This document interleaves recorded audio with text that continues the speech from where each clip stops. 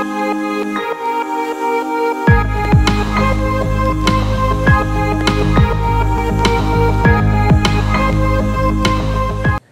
વિદ્યાર્થી મિત્રો, Saraswati group of education દ્વારા ચાલતા આ ઈ-લર્નિંગ પ્રોગ્રામમાં હું બ્રિજેશ સાકડેચા ફરી એકવાર આપ સૌનું રંગારંગ સ્વાગત કરું છું. આપણે ધોરણ 11 ની અંદર ફિઝિક્સ વિષયની અંદર ચેપ્ટર નંબર 8 ગુરુત્વાકર્ષણ વિશે અભ્યાસ કરતા હતા કે જેમાં આજે આપણે જોઈએ છીએ લેક્ચર નંબર 9. આગલા 8 લેક્ચરની અંદર આપણે ફટાફટ રિવિઝન કરીએ 5 જ મિનિટની અંદર. તો કેપ્લરના 3 નિયમ જોયા. પહેલો નિયમ એવો કે બધા ગ્રહ એ એવી લંબવૃત્તીય કક્ષામાં ભ્રમણ કરે છે કે જેના એક કેન્દ્ર ઉપર કોણ હોય તો કે સૂર્ય. એટલે બધા ગ્રહ આવી રીતે ગતિ કરતા હશે કે જેના એક કેન્દ્ર ઉપર સૂર્ય હોય. હકીકતમાં ઓરિજિનલ સૂર્યમંડળની આકૃતિ આમ હોય, નહીં કે આમ. ઓકે, આ ખોટી છે, આ વસ્તુ સાચી છે. બીજું આપણે જોયું હતું કે જે ગ્રહો હોય એના ક્ષેત્રફળ સમય સાથે થતો ક્ષેત્રફળમાં થતો ફેરફાર એ કેવો હોય? અચળ. એટલે કે જ્યારે ગ્રહ અહીંયા આવશે ત્યારે એ ફૂલ સ્પીડમાં ગતિ કરી અને આગળ જશે, અહીંયા આવશે ત્યારે બહુ ધીમે ધીમે ગતિ કરશે, પણ અલ્ટિમેટલી સમય સાથે ક્ષેત્રફળમાં થતો ફેરફાર અચળ. એટલે કે એક વર્ષ જે પૂરું કરે સમયગાળો નિશ્ચિત હોય. ત્રીજો નિયમ જોયો તો કે આપણે આને એક આવી રીતે ઇલિપ્સ લંબ વર્તુળ ધારીએ તો આટલાક ભાગને આપણે કહેતા હતા એ, જેને કહેતા હતા અર્ધદીર્ઘ અક્ષ. તો આ જે ગ્રહ હોય એના આવર્તકાળનો વર્ગ એ તેના અર્ધદીર્ઘ અક્ષના ઘનના સમપ્રમાણમાં હોય છે. આપણે આ 3 નિયમ જોયા હતા. આટલું પહેલા ક્લિયર થયું.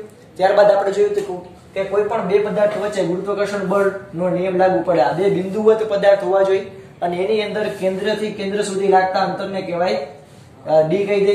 આને હું કહું m1 દળ ધરાવતો પદાર્થ, આને કહું m2 દળ ધરાવતો પદાર્થ. તો લાગતું ગુરુત્વાકર્ષણ બળનું મૂલ્ય તો કે ભાઈ g m1 m2 d નો સ્ક્વેર.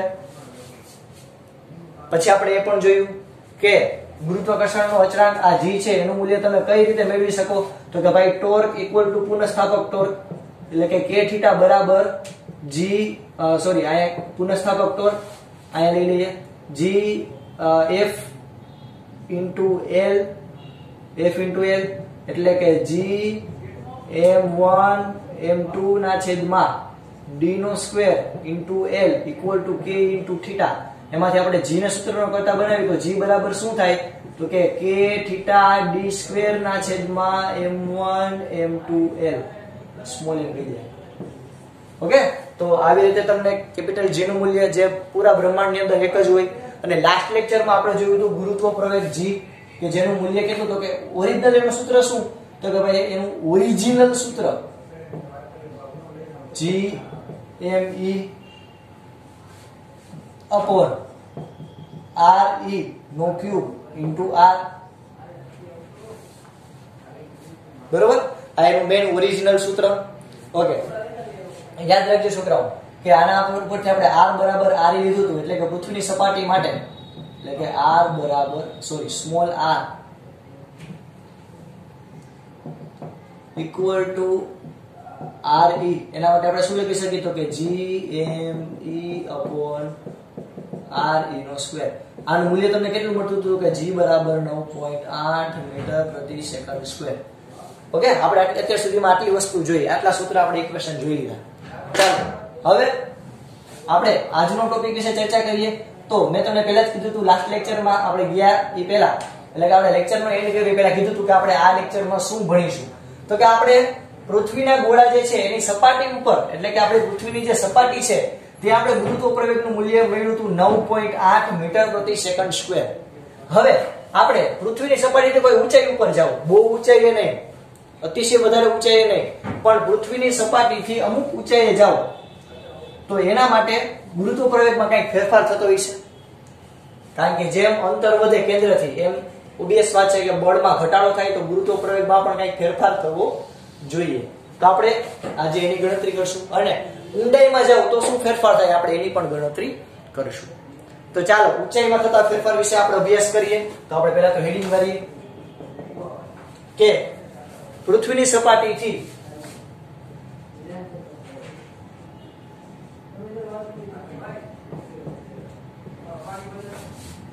ઊંચાઈ કેટલા તો કે h ઊંચાઈ h ઊંચાઈએ જતા g માં થતો ફેરફાર,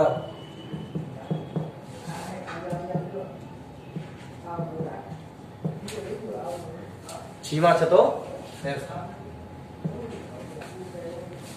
ઓકે, આના માટેનો આપણે મૂલ્ય કહીએ, સોરી આના માટે પહેલા આકૃતિ દોરીએ.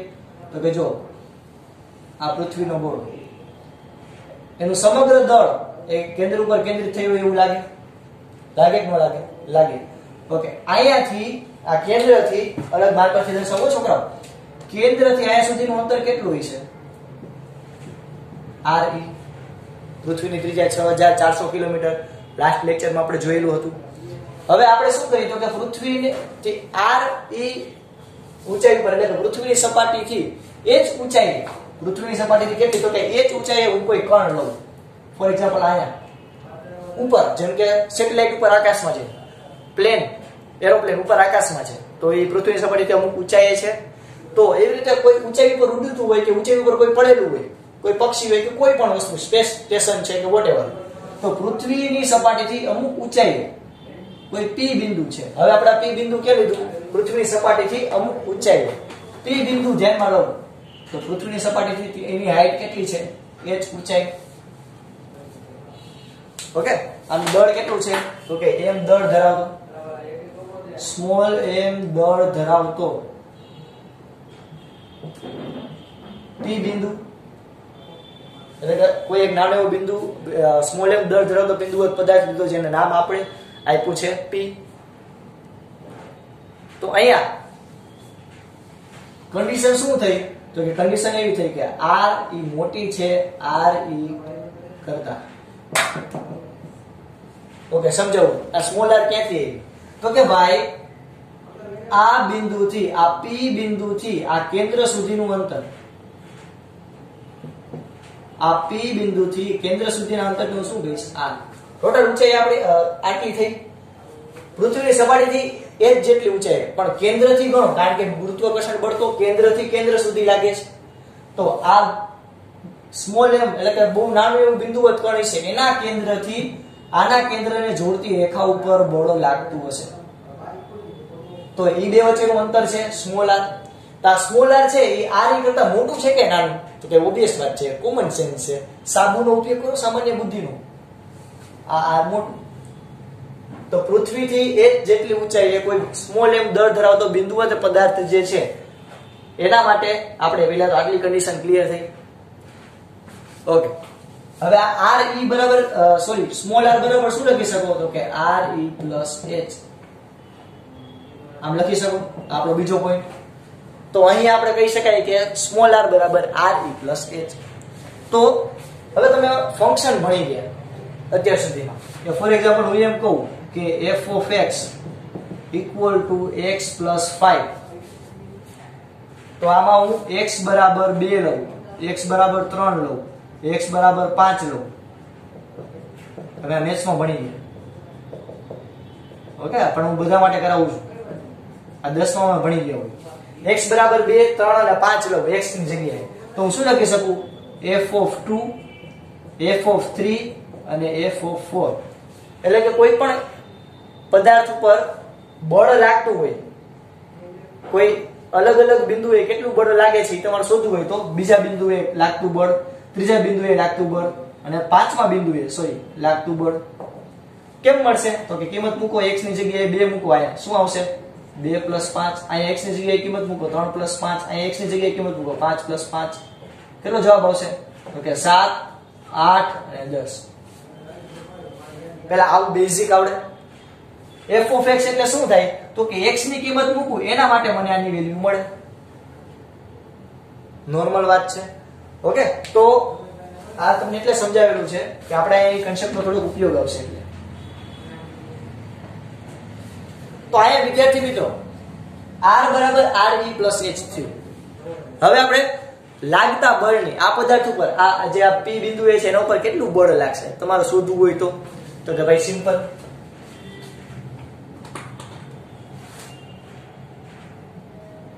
p બિંદુએ લાગતું બળ, p બિંદુએ લાગતું બળ કેટલું હશે છોકરાઓ? તો કે f of h એટલે તો કે ભાઈ h જેટલી ઊંચાઈ લાગતું બળ કેટલું હોય છે? તો કે g small m capital m e એટલે કે પેલો પદાર્થ અને બીજા પદાર્થનું દળ છેદમાં બે વચ્ચેનું ટોટલ અંતર. બે વચ્ચેનું ટોટલ અંતર એટલે તો કે હું આમે લખી શકું r નો સ્ક્વેર અથવા તો હું આમે લખી શકું કે g m m e r એટલે શું છે? r e plus h એટલે કે એમ લખી શકું કે r e plus h no square f of h એના બરાબર હું લખી શકું કે નહીં છોકરાઓ? તો જે ફટાફટ દબા કે લાઈક તો કે પણ કયો f g m m e r e plus h clear થયું પેલા? ઓકે, તો આ h જેટલી ઊંચાઈ કણ દ્વારા કણ ઉપર કેટલું બળ લાગે છે આપણને એ મેળવ્યું. આપણે જે બળનું કામ નથી, આપણે ગુરુત્વ પ્રવેગનું કામ છે. તો આપણે શું કરશી? તો કે આપણે પેલા તો હેડિંગ માં દઈએ કે h જેટલી ઊંચાઈ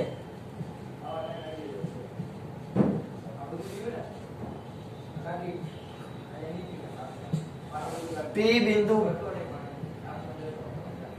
પરનો ગુરુત્વ પ્રવેગ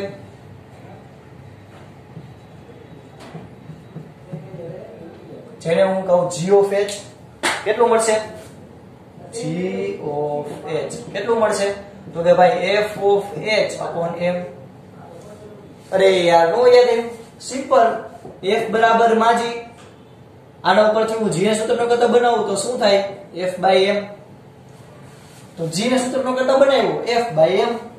અરે યાર હા સમજાઈ ગયું? તો વાંધો તો g of h બરાબર હું શું લખી શકું? f of h એટલે g m m e upon r e plus h નો સ્ક્વેર છેદમાં m.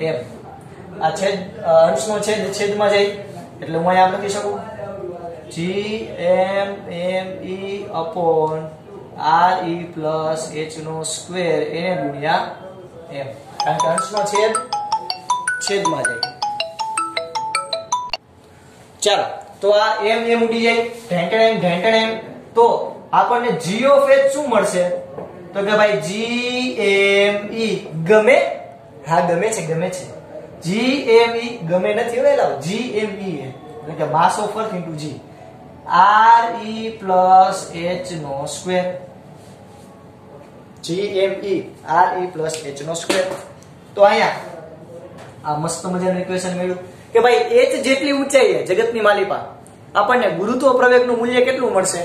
તો કે ભાઈ g m e plus g m e upon r e plus h નો સ્ક્વેર. હવે પૃથ્વીની સપાટી પર ગુરુત્વ પ્રવેગનું મૂલ્ય કેટલું છે? આ ફાઇનલ આન્સર નથી. હજી આમાં આપણે એક કરેક્શન કરશી, હળિયું કરશી. કારણ કે આ આપણને બહુ ઊંચાઈ આપણને આ કહી શકાય કે આ લાગુ પાડી શકે.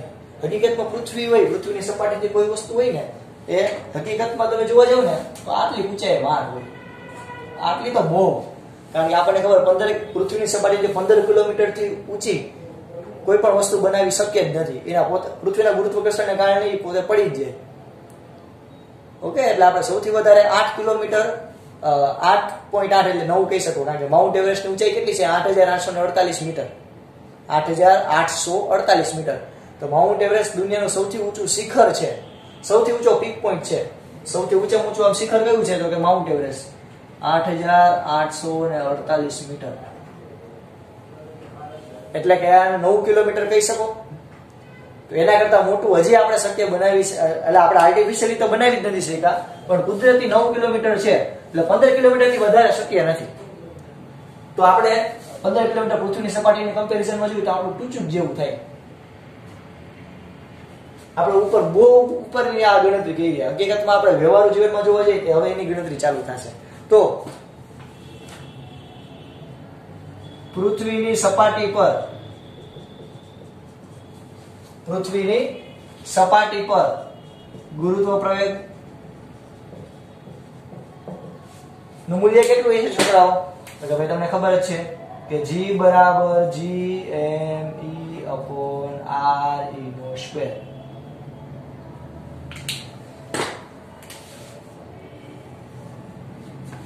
આને કહું સમીકરણ નંબર 1. આને હું સમીકરણ નંબર 2. ઓકે, દેખાય પૂરેપૂરું? તો કે હા દેખાય જ છે. 1 અને 2. હવે આગળ વધીએ. હજી સમીકરણ નંબર 1 અને 2 નો ગુણોત્તર લઈ આવે. સમીકરણ નંબર 1 અને 2 નો ગુણોત્તર લેતા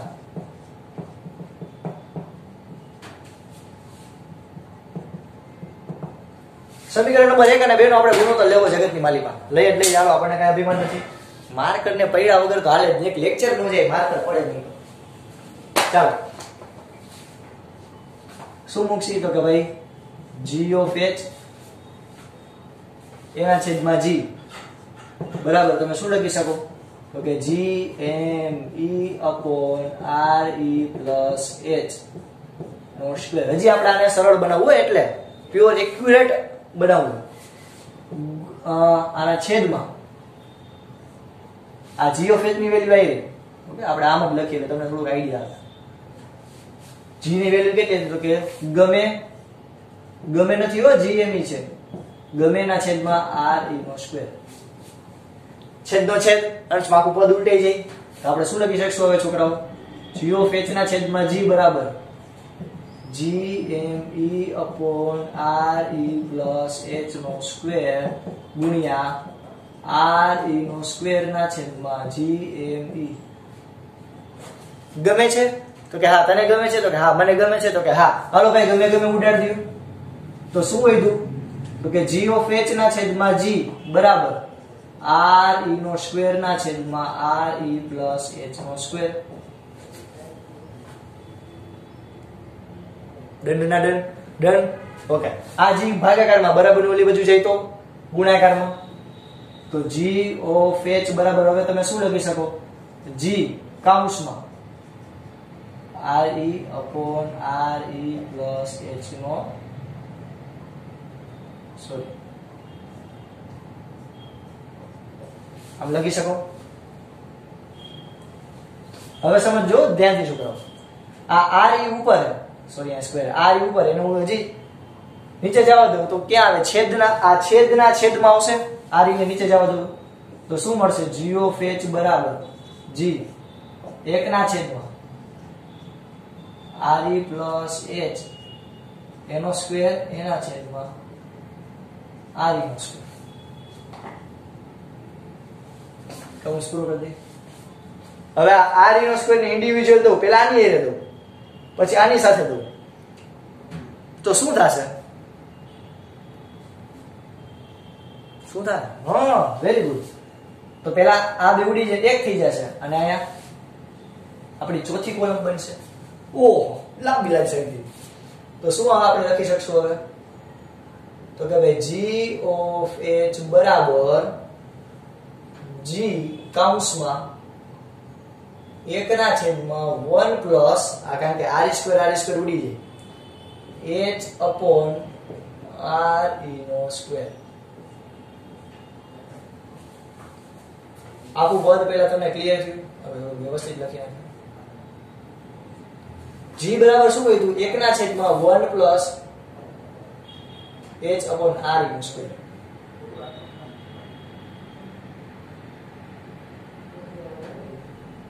ક્લિયર થાય?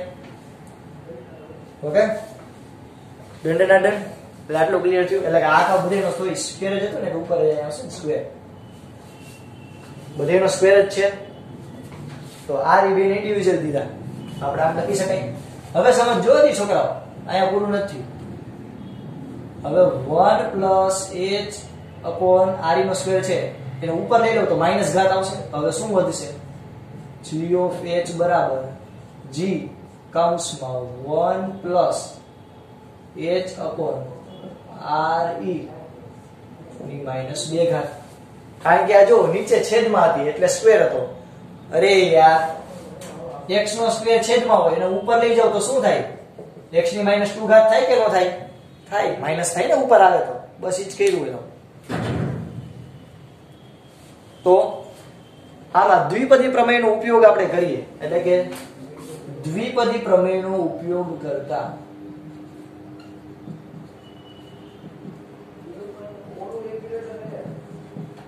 દ્વિપદી પ્રમેયનો ઉપયોગ કરતા.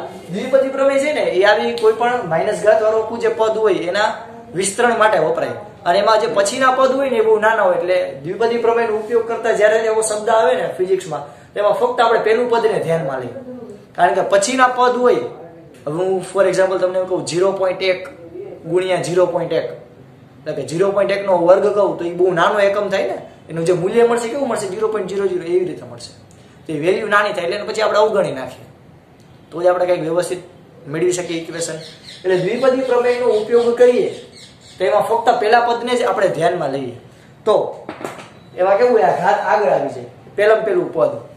તો એના માટે મેથ્સ વાળાને બધાને આઈડિયા હશે, મેથ્સ સ્ટુડન્ટ્સને પણ વાંધો નહીં, ઇટ્સ ઓકે. તો આપણે છેલ્લું પદ શું લખી શકાય કે g ઓફ h બરાબર gm નો ગુરુત્વ પ્રવેગ પૃથ્વી પરનો કૌંસમાં 1 માઈનસ આ માઈનસ ઘાતામાં આવી જાય 2h upon re. શું છે 2h upon re. પછી ઘણા બધા પદો હોય, દ્વિપદી પ્રમેયનો ઉપયોગ કરી અને પેલું પદ જે ધ્યાનમાં લેતા એમ લખી નાખવાનું, એટલે આ આવશે. તો આ જે તમને ઇક્વેશન મળશે એ તમને કેવું મળ્યું તો કે કોઈ પણ h ઊંચાઈએ તમે જાઓ તો એના માટે પણ આ h નું મૂલ્ય કે જ્યાં ઉભરે પહેલા આપણે આને એક મસ્ત મજાનું બોક્સ કહી દઈએ એટલે આમાં આપણને આ ઇક્વેશન હાઇલાઇટ થઈ ગયું. આ મેઈન ઇક્વેશન જો છોકરાઓ કે પૃથ્વીથી h જેટલી ઊંચાઈએ તમે કોઈ વસ્તુને રાખો છો, આ પૃથ્વીથી h જેટલી ઊંચાઈએ સપાટીથી તમે કોઈ h જેટલી ઊંચાઈએ વસ્તુ રાખો તો એના માટેનું સૂત્ર શું, એના ગુરુત્વ પ્રવેગ કેટલો મળશે તો કે g કૌંસમાં 1 - 2h upon r. g એટલે ગુરુત્વ પ્રવેગ, 1 એટલે 1, 2h 2 એટલે 2, h એટલે તો કે આ કેટલી ઊંચાઈએ તમે કોઈ કણને રાખેલો છે એ, r તો ખબર જ છે 6400 કિલોમીટર. તો આવી રીતે તમને કોઈ પણ પૃથ્વીની સપાટીથી h જેટલી ઊંચાઈએ કણ રહેલો હોય તેના માટેનું ઇક્વેશન મળશે. પણ આ એક શબ્દ ઉમેરવો પડશે કે જ્યાં h નાનું હોવું જોઈએ r e કરતા. એટલે કે પૃથ્વીની ઊંચાઈ થી 6400 કિલોમીટર, તો આ પૃથ્વીની આપણી ઊંચાઈ થી 6400 કિલોમીટર એટલે કેવડું થયું? હું તમને પ્રેક્ટિકલી વિચારો તો હું એમ કહું 15 કિલોમીટર થી વધારે ઊંચાઈ વાળું બિલ્ડિંગ ન બનાવી શકાય, શક્ય જ નથી.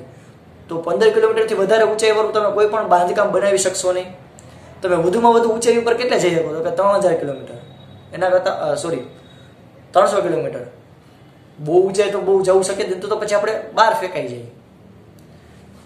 એટલે યાદ રાખવાનું કે આ h કેટલી ઊંચાઈ રાખવાનું તો કે પૃથ્વીની ત્રિજ્યા કરતા ખૂબ ઓછો હોવો જોઈએ.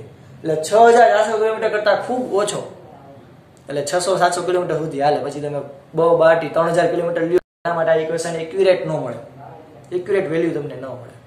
આ એવું બધાને ક્લિયર થયું? તમને એક હોમવર્કમાં દાખલો આપું કે h બરાબર હોમવર્કમાં કે h બરાબર 10 કિલો, આ બધું તો લખવાનું છે પ્લસ એક્સ્ટ્રા દાખલો આપું છું હોમવર્કમાં કે 10 કિલોમીટરની ઊંચાઈએ g of h તમને કેટલું મળશે. આ તમારે હોમવર્કમાં ડે ટુ ડે માં કરવાનું છે આની સાથે. ઓકે, પહેલા ફટાફટ આટલું રંગબેરંગી પેનથી તમારા બુકની અંદર લખી લો. આપણે શું કર્યું છોકરાઓ તો કે ભાઈ એક ગોળાકાર આપણી છે પૃથ્વી કલ્પના કરી હતી, એમાં કેન્દ્ર પાસે આપણે m દળ આખું કેન્દ્ર થઈ રહ્યું એવું આપણને ખબર છે. તો આ પૃથ્વીનું દળ, ત્રિજ્યા એની r એનાથી h જેટલી ઊંચાઈ કોઈ સ્મોલ m દળ ધરાવતો બિંદુવત પદાર્થ લીધો p, કે જેના માટે આ r નું મૂલ્ય એ પૃથ્વીની ત્રિજ્યા કરતા મોટું હોય. r બરાબર શું થાય તો કે r plus h, એના માટેનું ઇક્વેશન બળનું તો કે g m r plus h નો સ્ક્વેર. ગુરુત્વ પ્રવેગનું મૂલ્ય આપણને ના મળે, આપણને પછી બેયનો ગુણોત્તર લઈ પૃથ્વીની સપાટી ઉપરનો ગુરુત્વ પ્રવેગ અને h ઊંચાઈએ ગુરુત્વ પ્રવેગ એ બેયનો ગુણોત્તર લઈ તો આપણને આ ઇક્વેશન આવું કંઈક આપણને મળતું જશે. લાઈન બાય લાઈન ગુણોત્તર લેતા જઈએ અને એનું સિમ્પ્લિફિકેશન આપીએ તો છેલ્લે આપણને સૂત્ર શું મળે તો કે h જેટલી ઊંચાઈ ગુરુત્વ પ્રવેગનું મૂલ્ય g કૌંસમાં 1 - 2h upon re. તો અહીં આપણને h જેટલી ઊંચાઈ કેટલું ઇક્વેશન મળ્યું છોકરાઓ તો કે આપણને ઇક્વેશન મળ્યું g બરાબર g of h g કૌંસમાં 1 - 2h upon re. ઓકે છોકરાઓ, બરાબર તમારા રંગબેરંગી પેનની મદદથી બુકની અંદર લખી દીધું.